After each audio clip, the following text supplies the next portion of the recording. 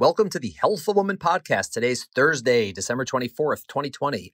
In today's podcast, egg freezing, further proof that men are useless. I'm joined by Dr. Rachel Gerber, famous man hater, to discuss egg freezing. No, Rachel's not a man hater, but she's really funny. I've known her since she was a first-year medical student when we did research together, and we've remained close ever since. She's now a reproductive endocrinologist or a fertility specialist at RMA of New York, and she is awesome. Rachel and I talk about the option of egg freezing, who might want to do it, what are the success rates, and what actually happens step by step. I'm sure you'll find this interesting and helpful. Next week, we take a turn from traditional medicine as I talk to Dr. Christy Matuziak about alternative, integrative, and holistic care. If you aren't sick of me already, feel free to check out two other podcasts that had me on as a guest recently.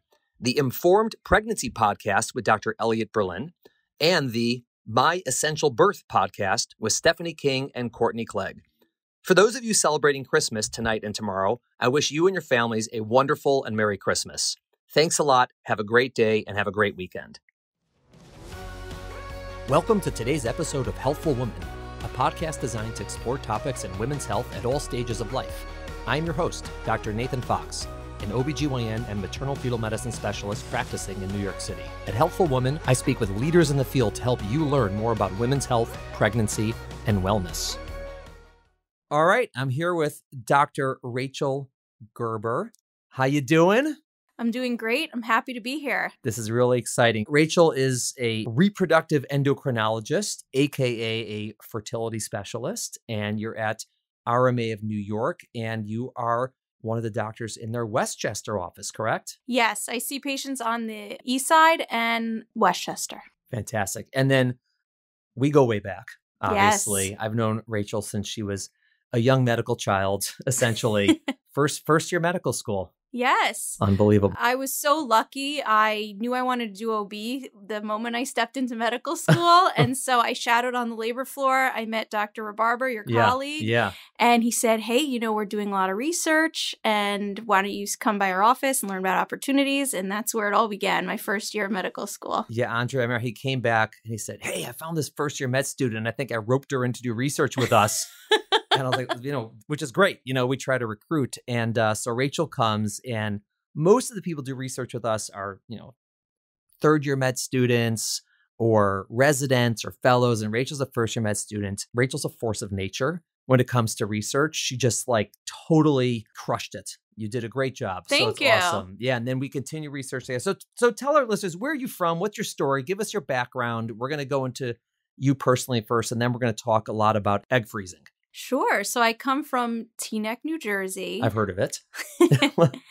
And which is a suburb of New York, but a lot of people still say you're not a New Yorker. Yeah, you're a New Yorker. But, it's close enough. Yeah. And I grew up modern Orthodox, went to yeshiva there through high school. I then was lucky enough to go to Columbia University in Manhattan. You were an engineer, right? I was a chemical engineer. Yes. Wow. That's hardcore. Yeah, it was nice because, first of all, I was never a reading, writing type of person, but I always ace on my math and science tests. Right. So it was great just I had to take one single humanities course and then everything else was math and science, and I was fine with that. Right. So you know that I went to Columbia also. I was equally mediocre at all of the disciplines, but we had an interesting relationship with engineers because we took the pre-meds, we took the same classes. A lot of it, we all took chemistry and this, but the engineers were so much smarter than us in all this. And so they had to put them in a different class with a different curve. And that's why there's a separate engineering program. But yes, several of them could not read or write. So yes, that'd be me. I still have my sister review and, make sure my grammar's okay, my spelling's okay, because she's the reader writer in the family. Okay. All right. So you're at Columbia School of Engineering as Yes. a chemical engineer. And when did you decide you were going to go to medical school? So about mid-college, I at first thought maybe I would do something in the environmental engineering realm. I always What wanted does that even mean? helping with carbon emissions, waste management, basically different ways to, let's say, plastic recycling, things like that. So Rachel from New Jersey and waste management. You're like Tony Soprano. Yeah. Exactly. We get involved with the mafia. Yeah. From a lot of mafia and Teaneck. Yeah. It's a rough part of town.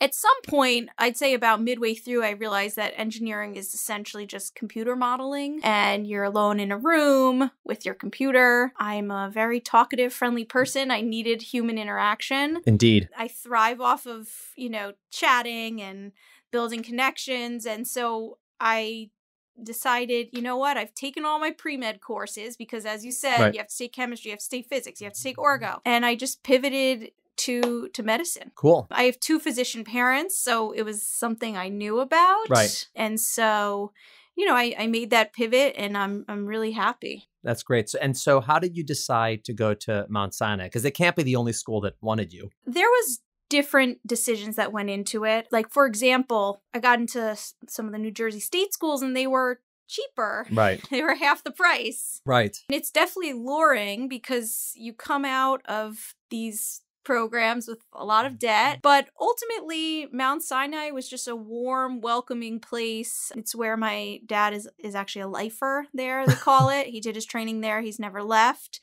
and he's a big inspiration to me. So it was exciting. I got to go to Honduras with him on a medical mission. I got to be on his team for the surgery rotation, scrub in with him many times. That's awesome.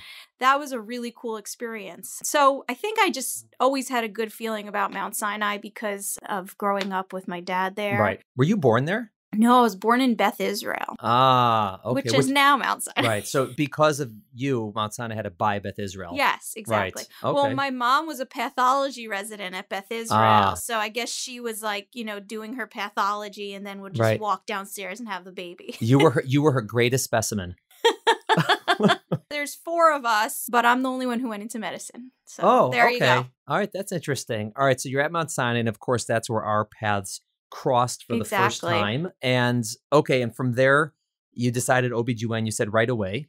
I knew right away. I just really, again, when I decided to do medicine, it was all about the human, like those connections you get with your patients, getting personal with your patients, having conversations that other people might be uncomfortable with. I thrive off of really going there with patients about relationships and their sex life and, what they're embarrassed about and insecurities. That's where you thrive. That's where I thrive. I feel like I am able, I hope, to make patients feel comfortable. And that's what gives me satisfaction is making patients feel comfortable and going to these difficult, embarrassing places with them and making them feel like they came out of it with a good experience and with some insight. Right. So I just felt like nothing else gives you that other than OBGYN. Yeah. It's pretty intimate in that sense. Yeah. Yeah. Also, I hate men. No, I'm joking.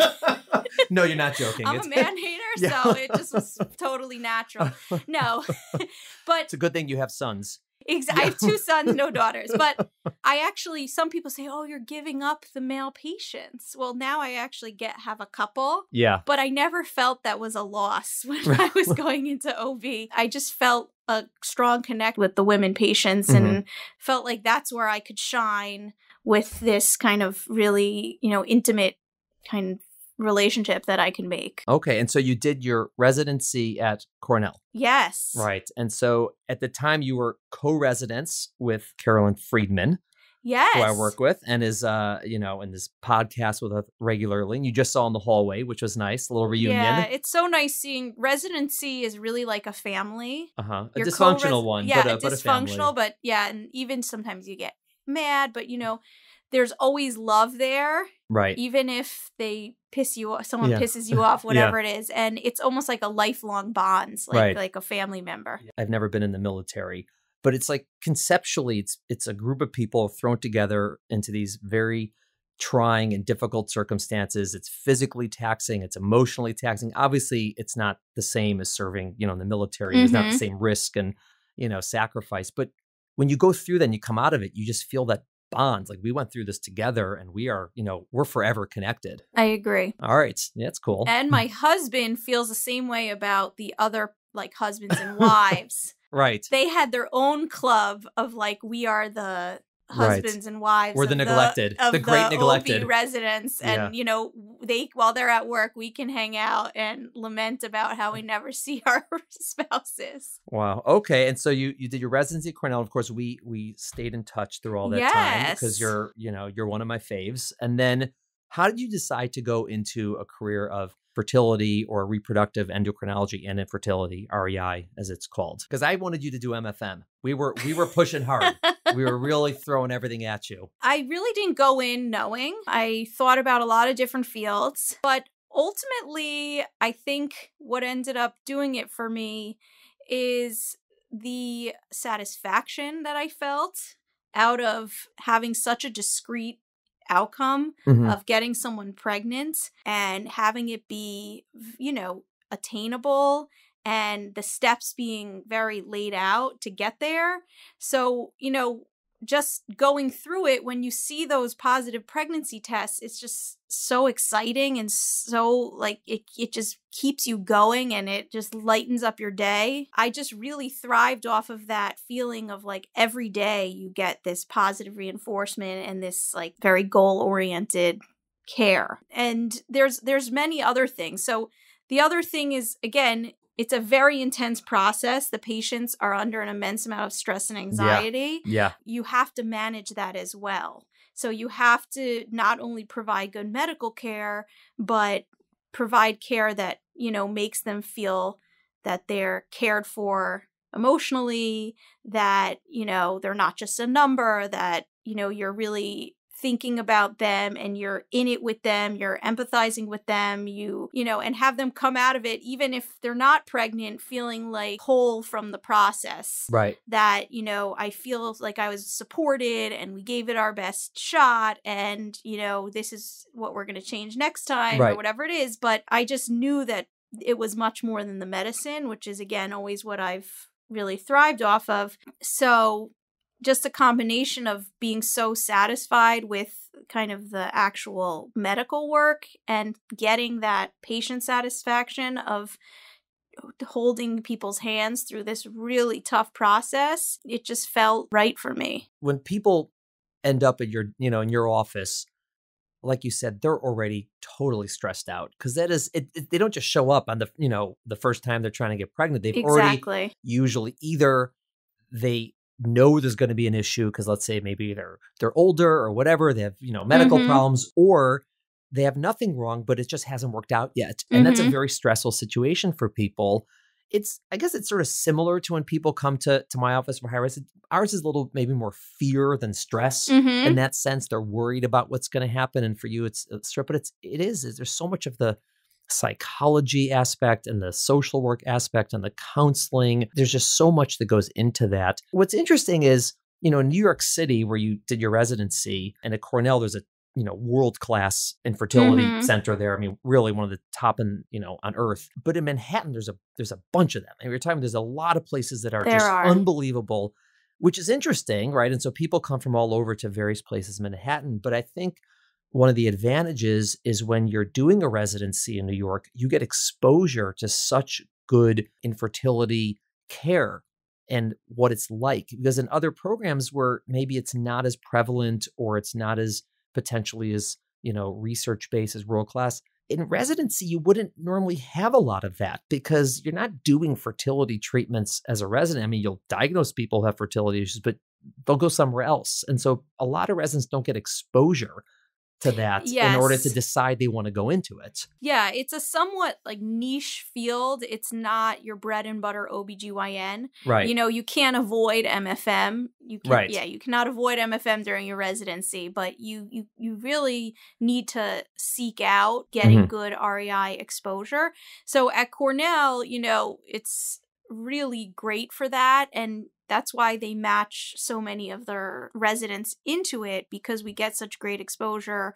Also, people who know they want to go into it tend to go there as well because it has such a great reputation and does such a good job at preparing us for fellowship. Right. And so ultimately you did your fellowship in Einstein. Yes. And what was that like? It was awesome. I honestly would not have rathered be anywhere else because Montefiore Einstein is a really special place because it's just in the middle of a very underserved community that's very densely populated. Right. It's very high volume, high acuity patients who are just very in need of people who care for them, despite the fact that they, don't have insurance, they don't have, the money you find in New York. And because of that, you feel almost like you have to hold their hand more, make sure that they get to their consulting appointments, and make sure that you stay on top of the patient or they'll get lost. Like, okay, so go do your HSG, go get a semen analysis, go see, high-risk pregnancy, go to GI, get clear. Right.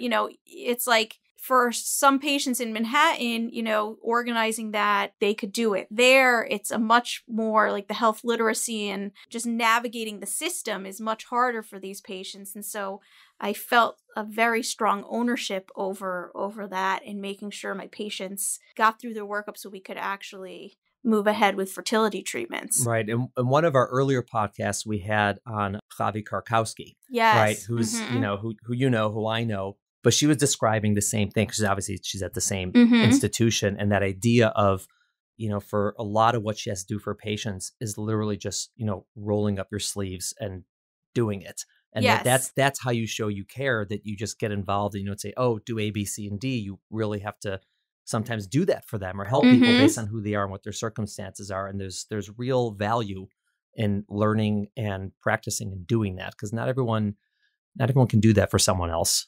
Yes. And then I remember they're saying, once you go and, you're and attending with a lot of patients, you can't do that anymore. Because I got really used to doing making all of the consults for my patients, calling up radiology and making appointments for my patients. My attendants would be like, you're not going to be able to do this once you have. But, it was something that I just felt like I need my patient to do this. I gotta make it happen. Or I just felt this feeling like if I didn't do it, no one else was. Right. And I got very close with my patients and attached to my patients through this process. Right. And so now you're at RMA of New York and you're, the big star there.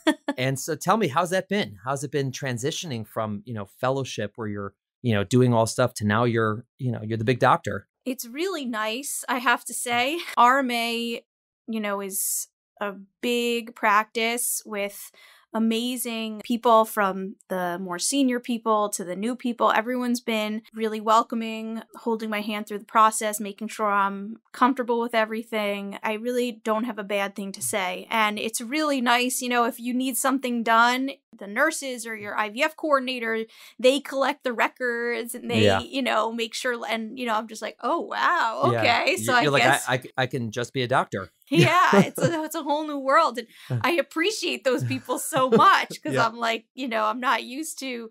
But, at this point, my time and, efforts are best served just seeing patients and taking them through for, their fertility treatment. So it's been a great experience. And you're currently both in, as you said, in the Manhattan office on the east side as well as in Westchester.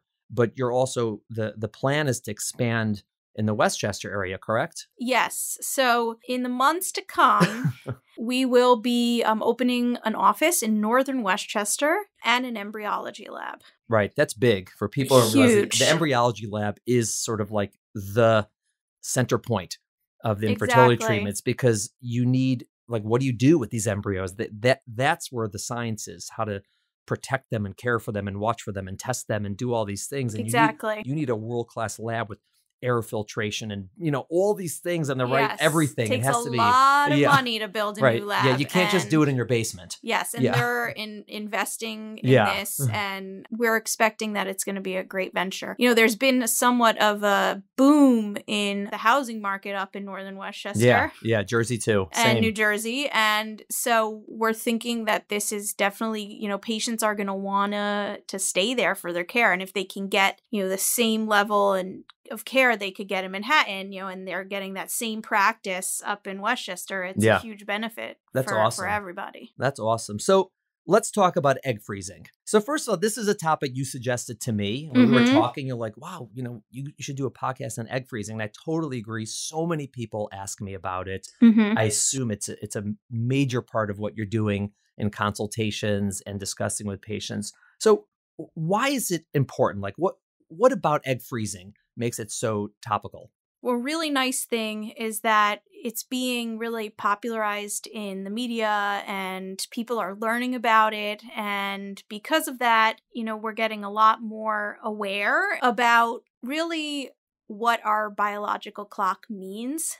So essentially, the whole concept of egg freezing is women are born with all the eggs that we will ever have. And even from birth, we're on a slow slope down of losing eggs. And it's not as bad as it sounds. We still have plenty of eggs to get us through our reproductive life. But unlike men who are, producing millions and millions of sperm from puberty until they die. Right. Is that why you hate men? Yes, yeah. I'm jealous of their sperm production. Yeah.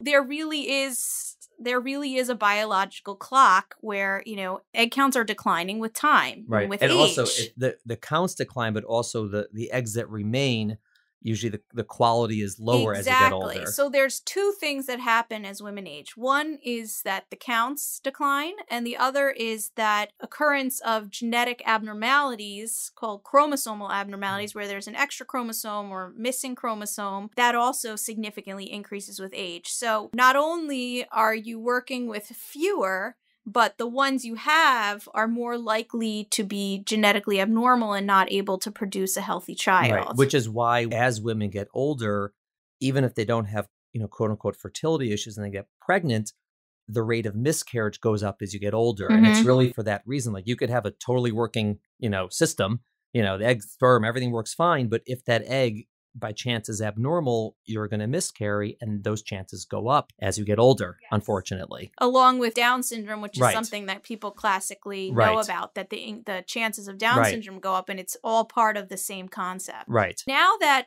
we really have a good idea about this, and women are kind of becoming more and more aware of the reality of this, we've come up with this tool to kind of freeze somebody's literally their fertility at a moment in time and be able to kind of keep that age and egg quality frozen, and even as they age, that will never change for those eggs. Right. Is this something that people come and ask you about, or is it something that you bring up with patients, or how does it sort of work logistically with these types of conversations? Are people calling your office all the time to ask about it? Yes. People are typically calling for egg freezing consult. They typically might hear about it from friends, or we actually do, and a lot of other, big practices do, egg freezing programming where we will set up question answer nights. Now through Zoom, it used to be more maybe like a cocktail setting or something like that. Now we have these Zoom sessions called like Egg Freezing 101, and we advertise through, social media and things like that. People sign up just to hear about what does it entail? Should I get this? What are my chances of having a baby with this technology? When's the right time to get it? So we have, our own avenues to talk to patients about that, but we get probably about 50% of my consults are people that are coming to me who have already made the decision to freeze their eggs. And by the time they get to me, often it's a referral from their GYN or their OBGYN that they say, hey, I'm thinking of freezing my eggs, and OBGYN refers them to the fertility doctor to really delve into that. Right. So who should consider doing it, or who does consider doing it? And the first one that you said is just women who they're getting older, let's say, and they haven't yet started to try to have kids, right? Either they're for whatever reason, right? And so is that the majority, would you say? That is the majority. There's a class of patients who really we recommend it even at younger ages, let's say like in their 20s. Mm-hmm. That's for patients, first of all, like cancer patients who are undergoing chemotherapy. Right. Because the chemotherapy could damage the ovaries and the eggs and Exactly. cause infertility. So if you take the eggs out first. Exactly. Okay. Yeah. And it can deplete their egg stores Right. more rapidly Right. than your normal Right. aging process Right. does. Even teenagers have had this. Sometimes, Yes. people, childhood cancers, and Mhm. you want to make sure that they have fertility because, again, fortunately, if they're going to survive and do well, and then they're 20, 30, 40, you don't want them to also be infertile now. It'd be great if you could have their eggs Exactly. frozen. So yeah, I've seen it plenty of in their teens even Yeah. for that Right. purpose. Another thing is like, let's say somebody has recurrent ovarian cysts or severe endometriosis and is getting ovarian tissue removed, like getting surgeries where they're removing parts of their ovaries, or they needed to have an ovary removed at some Right. point. These are people who are at risk for premature depletion of their Right. egg counts, and they might consider doing it really even in their mid-20s. Right. Your average person that we see are really people in their early 30s to late 30s who are single, they're dating, they're out there trying all the apps and the swipes and Right. in the grind, and or they're really career oriented, they're on, a great track to be, a doctor, lawyer, business, whatever they're going to do. They just have not found the person that they want to settle down with, but they know that they want that in the future, or, that's still something, an option they want to maintain. And so they come to us and say, I'm interested in freezing my eggs because, I want to have a family one day, or I want the option of having a family one day, but right now it's not happening, and I don't see the time that it will. Right.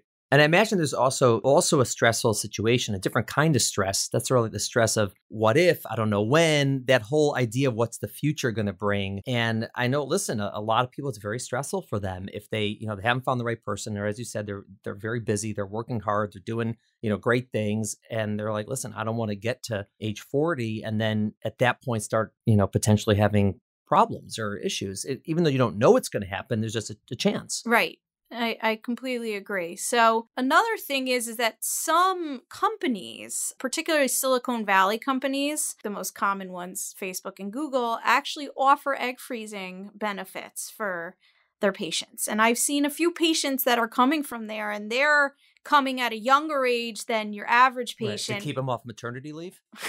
I guess. Yeah, we'll delay that by 10 years.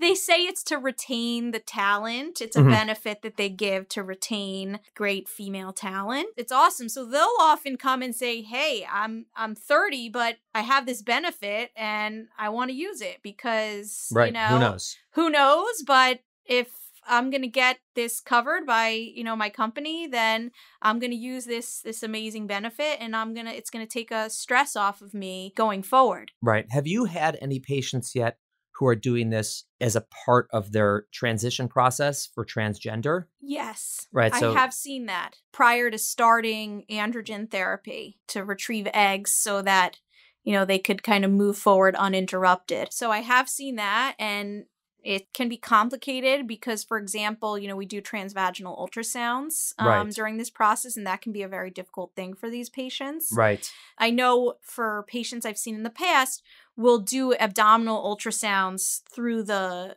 stimulation, which is not ideal, but it can be done. Doable. Right. And then we tell them, when you have your retrieval, we have to do the transvaginal, but you'll be asleep. Right, they'll have anesthesia. It's a very rewarding thing to do, but can be difficult for them to kind of process going through egg retrieval while they're also trying to figure out their gender identity or, moving forward with that. And studies have really come out to look at, whether you need to come off hormone therapies or not. And I think some data is coming out saying potentially you don't really need to. Used to be, how long do you need to come off of it? Right. So they wanted to have people, let's say if you can catch them before it starts, which I've seen, that's great, but often it's, after they've already gone through the transition. So, people say, does it need to be 1 month? Does it need to be 2 months? And now some data is coming out to say maybe they don't have to go off of it at all. That's so interesting. Just so everyone understands the biology of it, egg freezing is different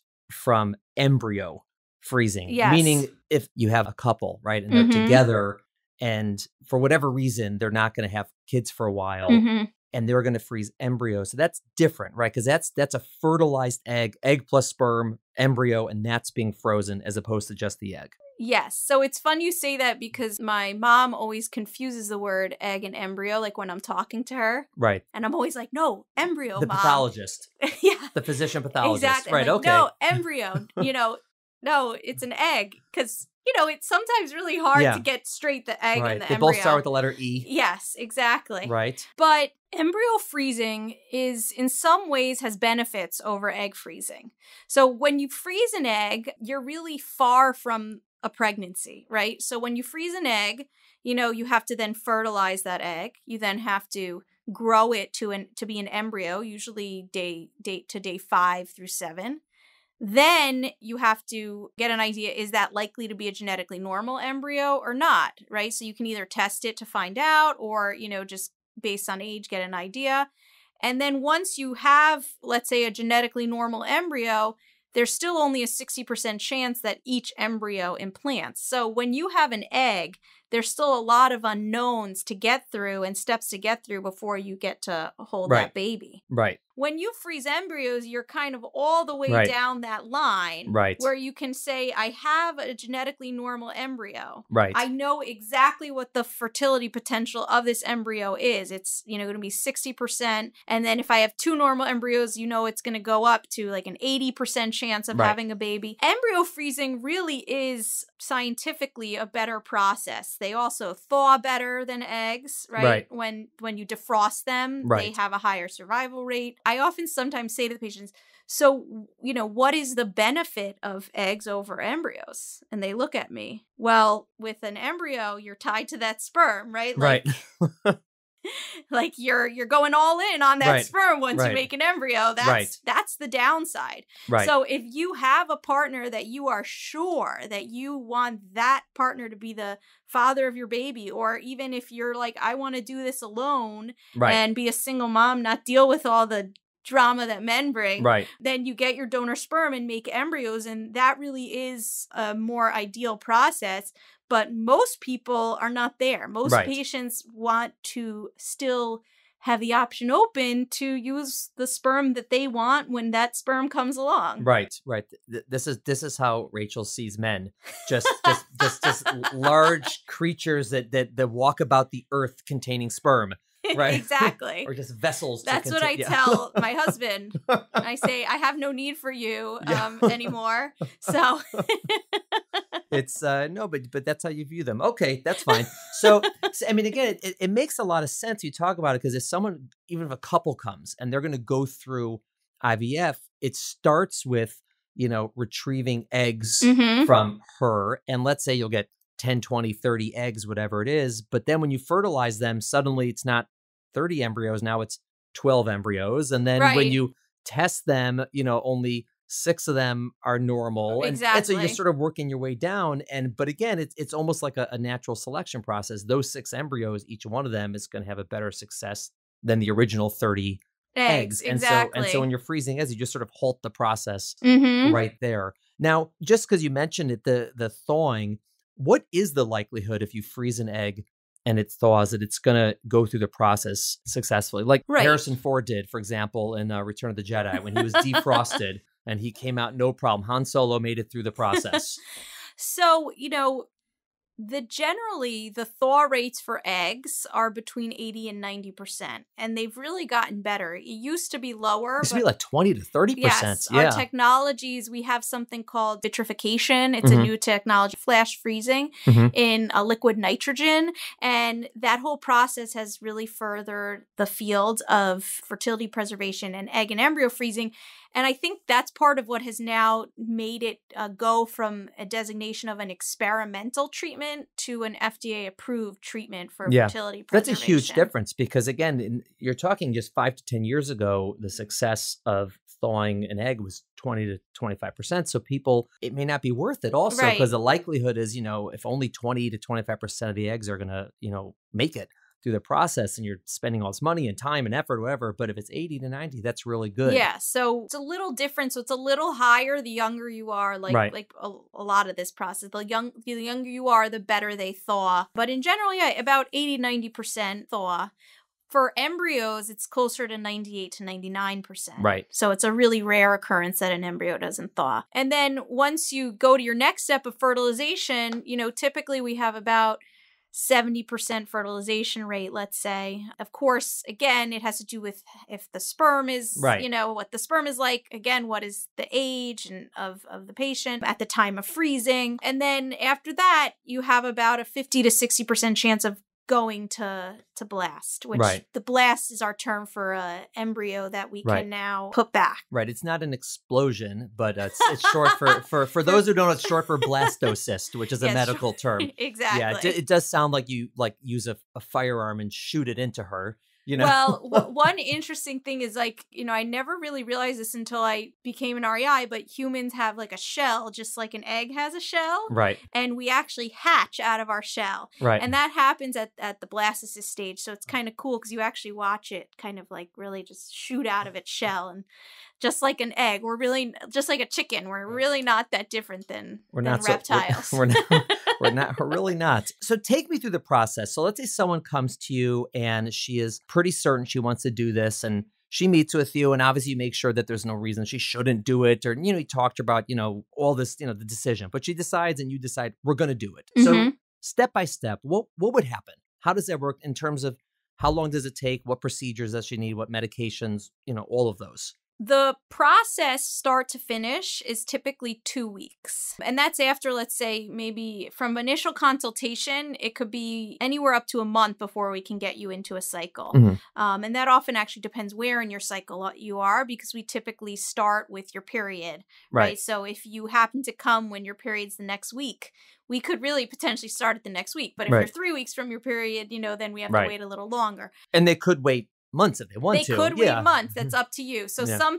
patients are like, I want to go ASAP. Some patients just want to hear about it, mull over it, think about the finances, all that, get the finances together and get emotionally, prepared for it and say, give me a couple months. So you get the whole slew of different people who have different timelines. But once you actually start, what it is really injections. So 2 to 3 injections a day. Those are injections that go really into your lower abdominal fat. So they're small needles. We call them subcutaneous. It just goes right under the skin. And people definitely, I think, have more of an emotional fear about it, of the concept of injecting themselves and going through this very kind of emotionally taxing process of freezing your eggs and understanding what that means. But the injection itself, most of what I hear is that the buildup is worse than the injection. Right. And what are they injecting themselves with? So they're injecting themselves with hormones that basically grow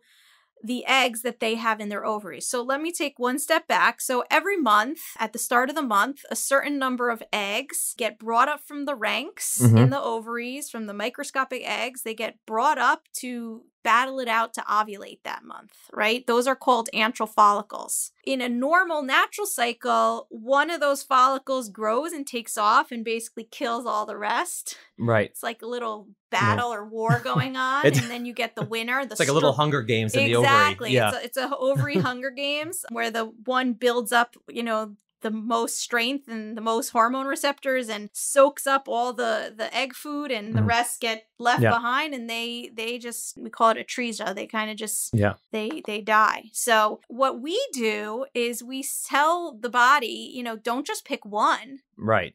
If you have 10 to start, we're going to pick you all. You all are winners. Right. Everyone's a winner. And we flood you with, we flood the system with hormones so that, not just the strongest one with the most hormone receptors can respond, but we can actually get all of those eggs to respond.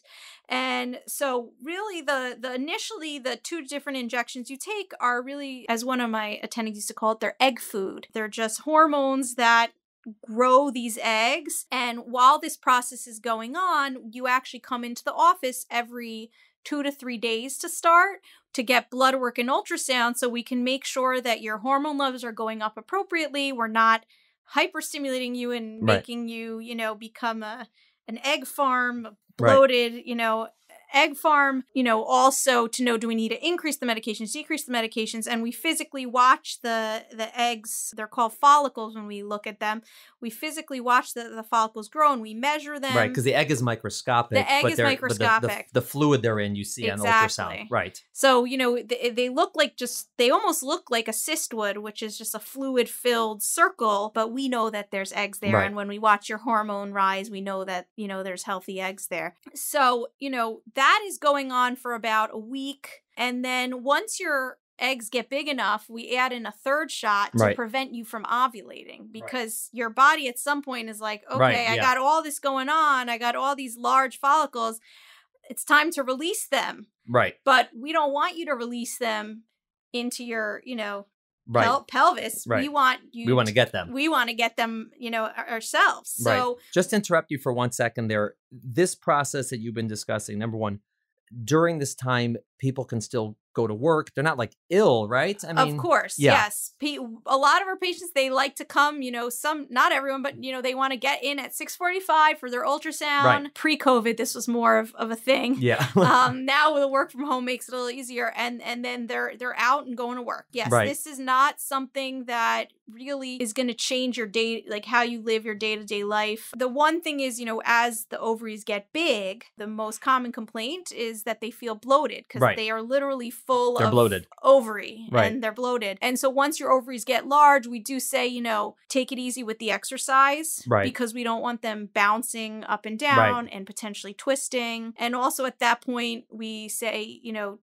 also hold off from having sex. Right. Because in case you ovulate, you'll be octomom. Yeah, well, that's true. Right. So really, let's say for the first couple days until your ovaries get big, you can still exercise, have sex, do it. There's no restrictions. Once they get big, you can still go to work, go out to dinner with your friends. You can even have, a glass of wine here and there, but just, lay off of the intense exercise and things where your ovaries are going to be moving a lot. So yes, it's not something where you're like locked up for 2 weeks. Right. Women are going to work and living their lives and kind of just, having a friendly visit with us every other morning. Right. And also this process that you're describing is also the exact same process that a woman who's about to undergo IVF would do, or someone who is herself an egg donor.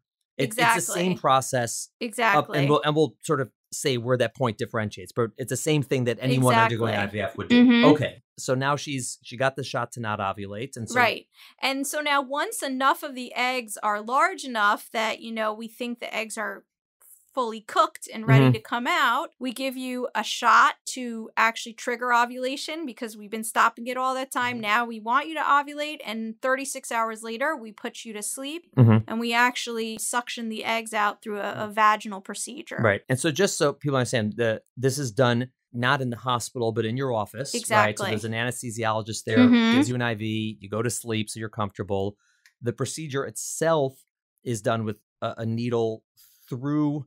There's an ultrasound in the vagina and a needle that goes through there to the ovaries as well, meaning it is a needle that's puncturing your body going into the ovary, but it's not through your belly, and you're asleep. Yes. So it's not painful. And when you wake up, there's no like stitches or anything. Exactly. No, it's there's no incisions. Yeah. It's really just like it's a puncture. It's like a needle puncture. And let's say those punctures are in a hidden spot. No one will see them. Right. On your end, how long does that procedure actually take? Once she goes to sleep, from when you start to when you finish? 10, 15 minutes at most. And then she wakes up, and when she's not groggy, she goes home. Exactly. And I usually tell them that day, maybe don't go to work. Like some patients, they're like, can I go to work in the afternoon? I say, you're going to be groggy because you get propofol, you get, real deal anesthesia. And I don't know that you'd be on your A game. Right.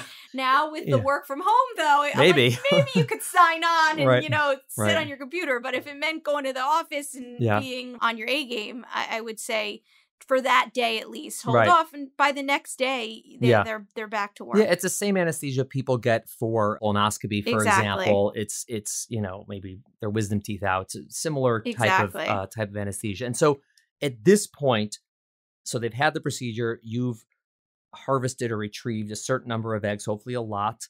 And then this is where it differs. So like if they're going to freeze their eggs, then where do they go? They go to the lab that does the freezing? So our lab is one lab. So, Right, meaning the next room. The next room. So the lab's attached to the procedure room. So as you're doing the procedure, you're getting a real-time count, which is very satisfying. They go 1, 2, 3, go, yay, I got that. We're getting eggs. Right. And so by the end of the procedure, you know how many you've gotten. Right. So when the patient wakes up, they know. If they're doing egg freezing, that same day, they get frozen in the liquid nitrogen, like I said, flash frozen, and then they're in storage. Right. And now, since it's an egg and it's only one cell, you can't test the egg for genetic abnormalities. Exactly. Right? Because you would destroy the egg and you could do it, but you would destroy the egg. So when people get their eggs frozen, let's say there's what's a typical number for someone who's let's say a 35-year-old woman? How many you're going to get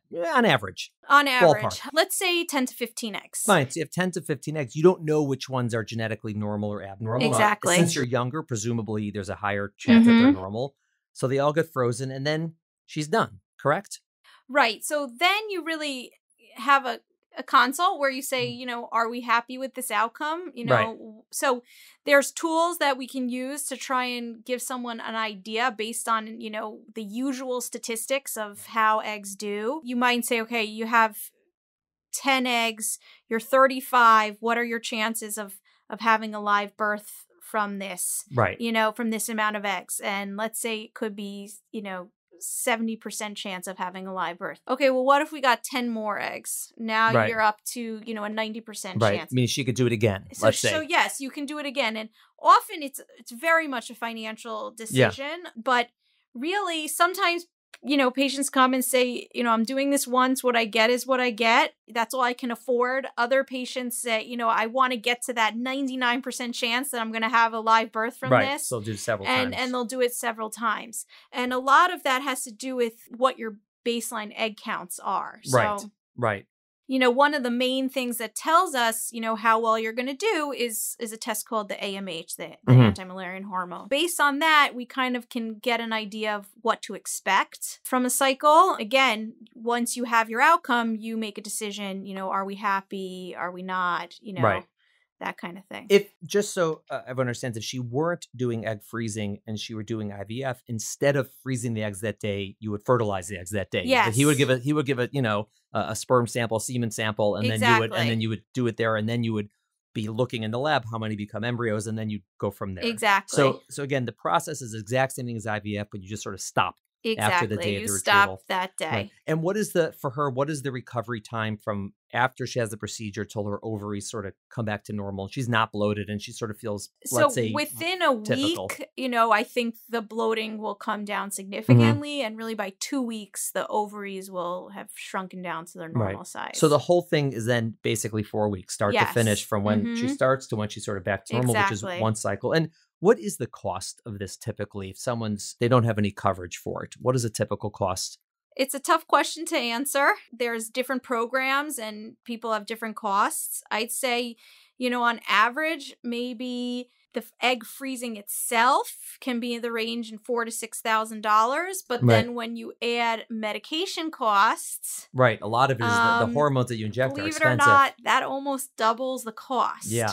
So that you end up closer to $8,000 to $10,000. Right. And there are some places that are cheaper than others. Right. Patients will often do price comparisons and see these different programs. And, a lot goes into making the decision of where you are going to freeze your eggs. So some people might say it's purely going to be financial, right? Cheapest place, I'm going to go there. Other people, and a lot of people say, I want a place that's been doing this for a long time, has babies from this for a long time, has an IVF lab that actually fertilizes and grows these, doesn't just stop at the eggs, so you know what their actual outcomes are for live births. Often those bigger programs that have those outcomes and have the data and the long-term outcomes that have been doing it for 10, 15 years might be a little more expensive, to be honest. Yeah. And it also, the times when insurance might cover it, I suppose, again, if your company has benefits, it's not really insurance, that's their benefit.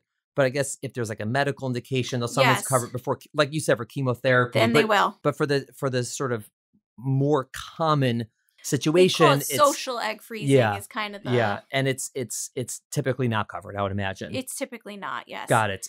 The thing is, us as fertility doctors, we don't like the term social egg freezing. It's basically preventative medicine, right? You're preventing infertility in the future, and we see it as preventative care, like anything else you do to kind of hold off having some sort of medical or health issue in the future. Of course, we think that it should be covered by insurance. And, now with this amazing New York State mandate that came through, for large companies have to cover IVF and they have to cover egg freezing for cancer patients and patients who are at risk of early egg depletion. And hopefully one day they could see that if you're covering infertility, then this is basically a preventative measure for infertility. Well, it's also, I mean, if you're an insurance company, or take insurance out of the equation, you're just a couple and you have your own finances.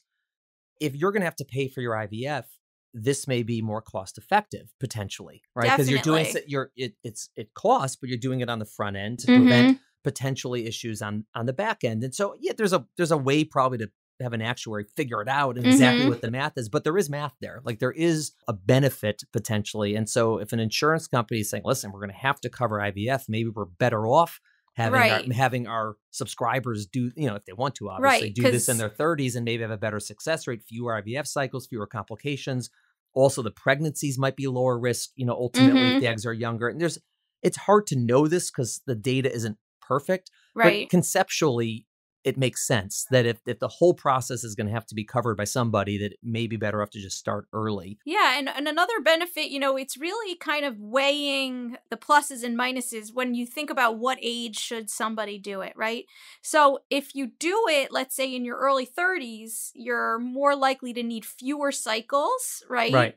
Because your eggs have less genetic abnormalities and you're likely to get more eggs at a time, but you're also less likely to use them. Right. Because you may find someone in a year. More of a chance to find someone and have, a baby, in the next couple years. And when the technology might improve in 2 or 3 years. And then you feel like, I did it, I got the 2020 model and I want the 2023 iPhone, model. I have the iPhone 9 and I can't, it doesn't cook breakfast for me like the new iPhone does. So, but once you get to your late 30s, you usually need more than one cycle to reach that 80+% chance of having a live birth from that baby, from that, cycle. Yeah. And another thing to keep in mind is a lot of people want more than one baby. Right. So often it'll be like, okay, well, at, 30, if I have 10 eggs, I have a really good shot of having one baby. Well, actually, I want 3 babies. Okay, then maybe we need to do another cycle. So you kind of have to plan with that as well.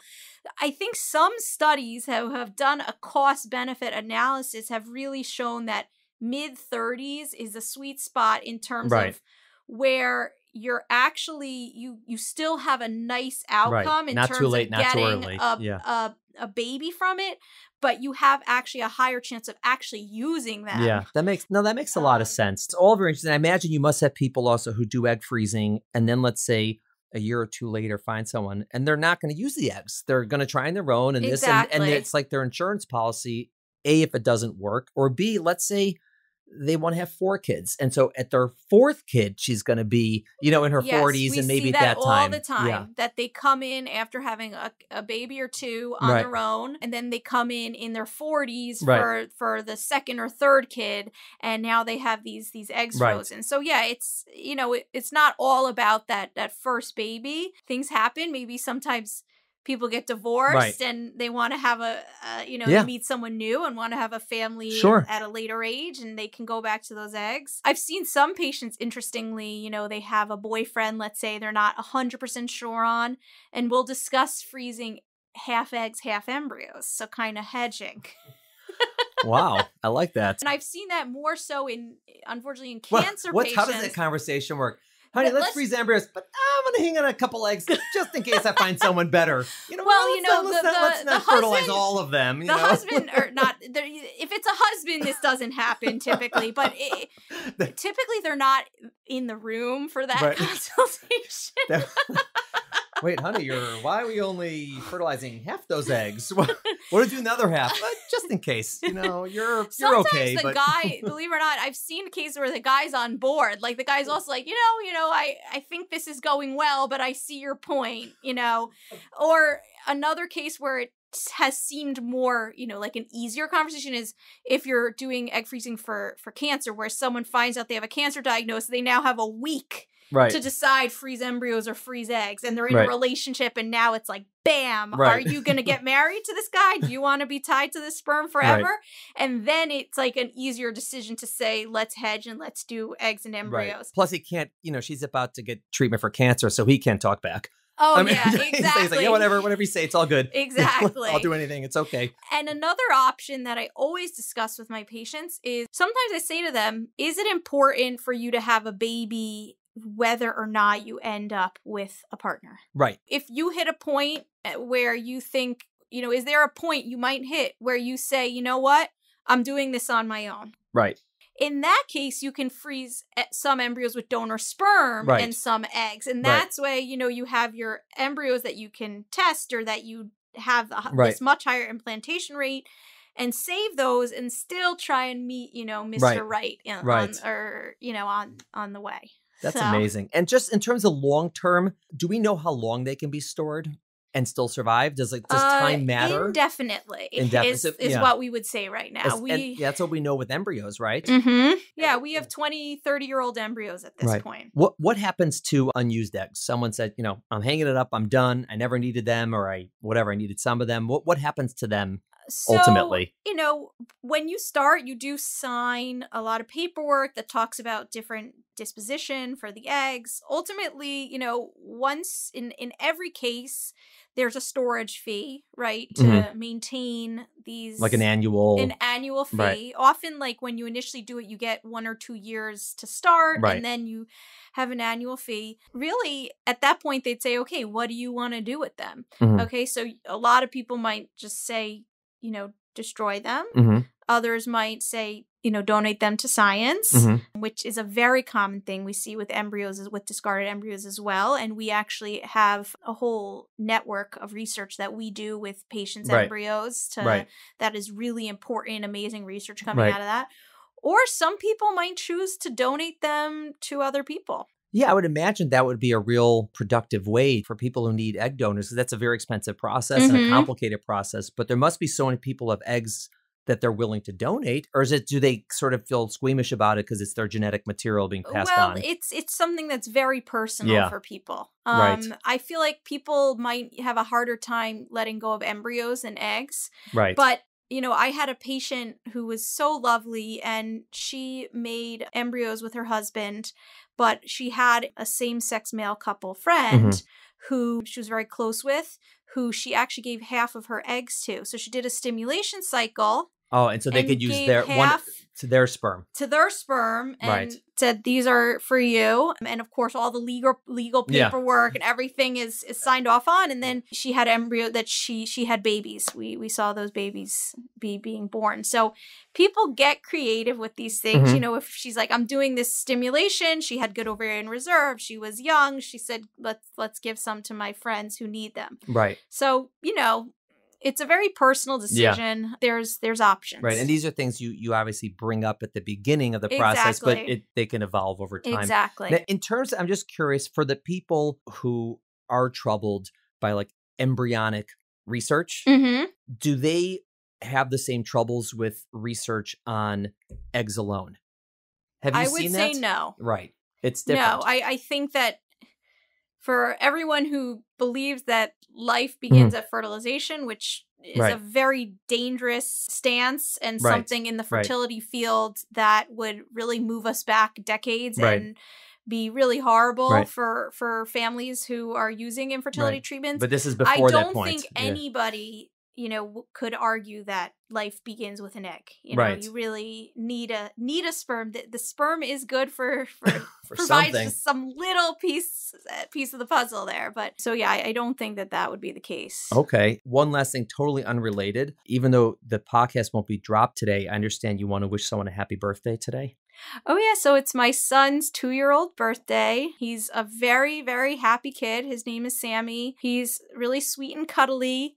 He is getting to his terrible twos, and he throws his food on the floor a lot and, things like that. But he's cute enough that I forgive him. That will keep. You're just for a man hater. You're surrounded by men. You have a 5-year-old who just had a big ice cream and piñata party. Yes. So both my boys, I have 2 sons, are fall babies. So October and November, about a month apart. So it's been a fun month of birthdays, and we've been getting creative with coronavirus, doing our outdoor parties, and my son is in a pod with his class, right? And so we There's had a 5-year-old, I assume. 5-year-old, yeah. We had them all over for the piñatas and ice cream. And we bought last minute. I just did the piñatas and ice cream the day before. My husband tells me, "Oh, by the way, I bought a bouncy house too." I thought maybe there wouldn't be enough entertainment. Yeah. So now we own a bouncy house. Oh, you didn't rent it. We did not rent it because my husband crunched the numbers, and it was like, less than $100 extra to just buy it. Right. And he got an end of the season sale. It's like Super Size Me. Exactly. So we've got this huge bag of them in our garage. That's this massive bouncy house, but it's really popular with the kids. So my son. Yeah, and the emergency room physicians. Yeah. The only thing they like better is the trampoline. Yeah, I think I'm going to hold off on the trampoline. I've seen some things in medical school that have scarred me for life with the trampoline. That's the one thing that we caved on everything with our kids because we're such pushovers. We even got dogs, right? Ultimately. But I put my foot, I said, we're not getting a trampoline. I just can't. Yeah. I can't be in charge of that. I've seen too much. I don't want any part of that. So no trampoline. Wow, excellent. Rachel, thank you so much for coming on. This is great. First of all, it's great to catch up. I love seeing you. It's just so nice to see how you've grown from your young tadpole stage as a first-year medical student where you knew nothing. You couldn't read or write, as you said. And now you're a researcher, you're a doctor, you're an OBGYN, you're an infertility doctor.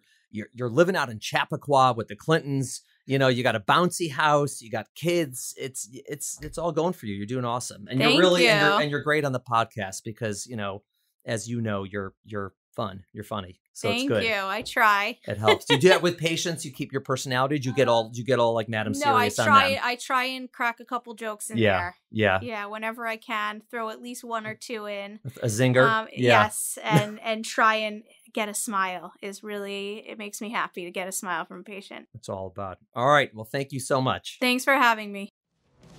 Thank you for listening to the Healthful Woman podcast. To learn more about our podcast, please visit our website at www.healthfulwoman.com. That's HEALTHFULWOMAN.com. If you have any questions about this podcast or any other topic you would like us to address, please feel free to email us at hw@healthfulwoman.com. Have a great day. The information discussed in Healthful Woman is intended for educational uses only and does not replace medical care from your physician. Healthful Woman is meant to expand your knowledge of women's health and does not replace ongoing care from your regular physician or gynecologist. We encourage you to speak with your doctor about specific diagnoses and treatment options for an effective treatment plan.